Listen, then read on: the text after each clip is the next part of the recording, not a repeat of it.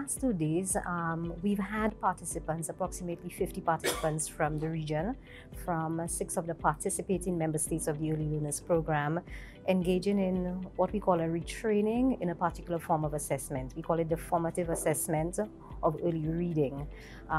This is an assessment that is very fundamental to what we do in the Early Learners Program, because it is one that is really responsive to the needs of our learners.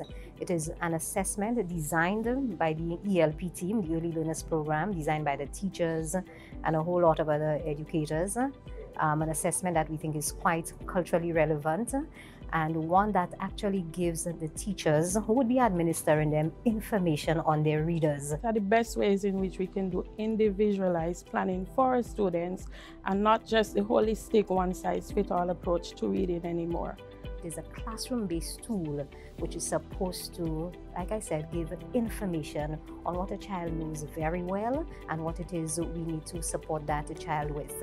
To teach our children to become reflective thinkers and reflective planners going forward. So this was really, really welcome, and going back, I think we're better equipped to train the teachers, because even as we speak now, teachers are assessing the students. So when we go back home, we're able to meet with them and explain the next steps and give them support.